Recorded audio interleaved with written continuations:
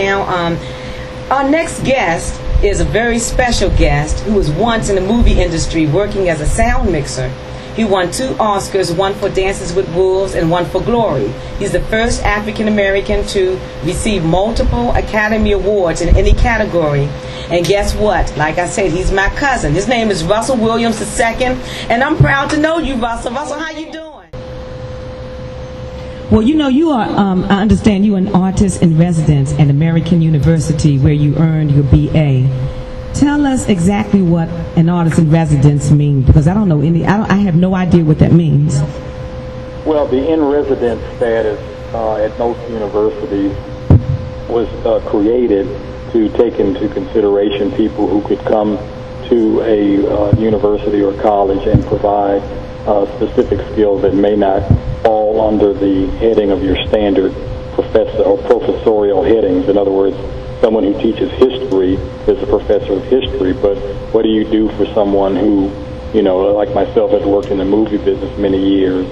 So, you know, you do have professors that teach journalism and teach creative writing and screenwriting, but, you know, my career kind of straddled technology as well as creativity.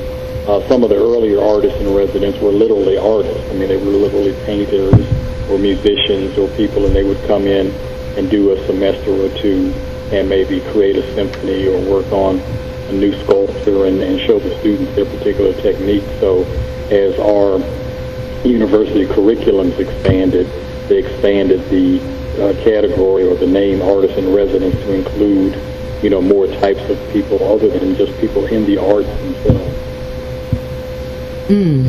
So do you teach sound mixing there?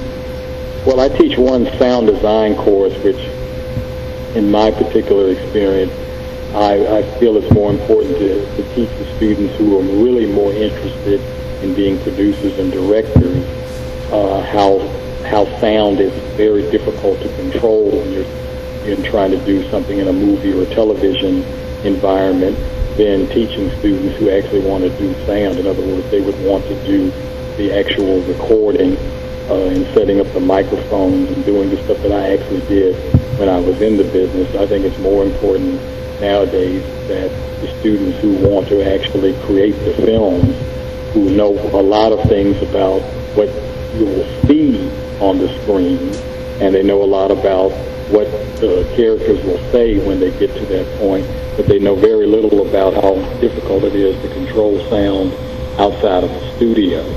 And in most student and lower budget independent films, the sound is the worst part of the project because they kind of take that aspect of the movie for granted.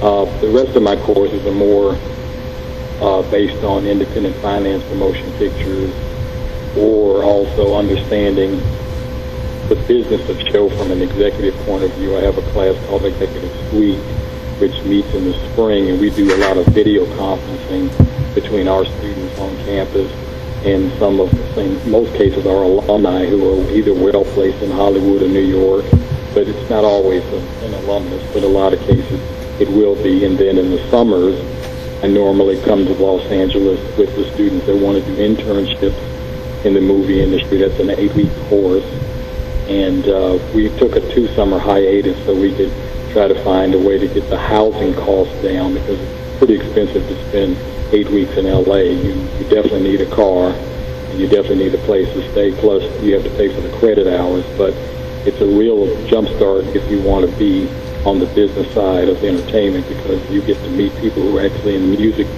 side of the business, the television side of the business, and the motion picture side of the business.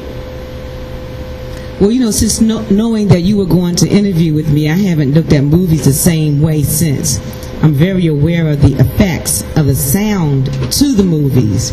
Tell us exactly what a sound mixer does.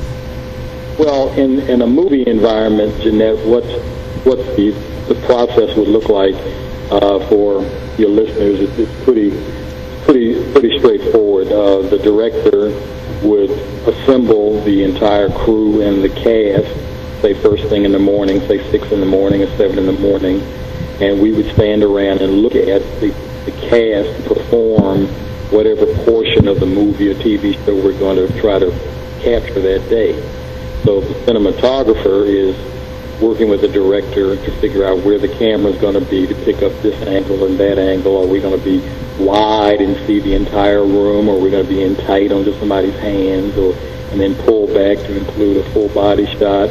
Well, while they're deciding what all of that's going to look like, someone who did what I used to do and my team will decide where to place the microphones to record whatever's being said. And if there are no spoken words in the scene, then we'll try to figure out what sound effects would be important for the editor to have later when they actually assemble all this, either on an Avid or during Final Cut Pro, or if they're still cutting on film, the so-called old-fashioned way. You want to have several different tracks of not only people speaking, but what else is the character in that TV scene or movie scene hearing? Is someone cutting the grass outside? Are you at the seashore? Are you inside the car listening to some music? Are you in your bedroom staring at the ceiling and you don't hear anything? So all of those kind of considerations would come under my former job title. Well, Russell, since you're in education, let's talk about career opportunities for the next generation, and also the issues with raising money to shoot independent films. Can you talk a little bit about that? All right. Well, Jeanette, I think that, say for instance, at the time I went to American University in the 70s, it was really important to go to film school. For one reason would be that very few individuals could afford to buy the cameras and sound equipment and editing equipment, to make your own movie. I mean, we did have Super 8 back then, but, in order to get something of good enough quality to put on the big screen, you needed, 16 millimeter film camera or 35 millimeter film camera. And we're talking thousands of dollars of an investment, and maybe you have talent enough as a filmmaker, maybe not. Now the tools of production are a lot more inexpensive, so you could go to Best Buy and get a pretty good HD camera. You could get the Final Cut Pro editing suite on your laptop, and you could download a script writing program so you could actually write your screenplay in the proper format and go out and make your movies without film school. But I think that the benefit of film school is to know, okay, what has come before you in terms of the culture. There's a certain language and pace that movies and TV kind of follow, and so you should know the rules so that when you do break the rules, you know why you're breaking them and at what point, and does it help tell the story. I think that's one of the few things that an expensive college education in film actually gives you now, because we see so much more film and TV today than, say, when I was growing up in the 50s and 60s.